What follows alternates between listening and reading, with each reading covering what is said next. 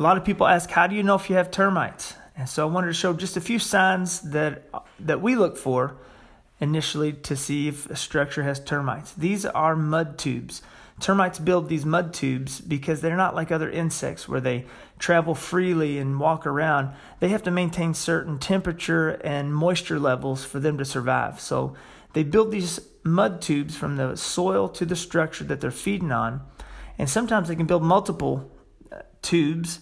And here's one isolated here. And if you were to break that open, this is what you'll see. These are termites. These are eastern subterranean termites, and these are workers or reproductives.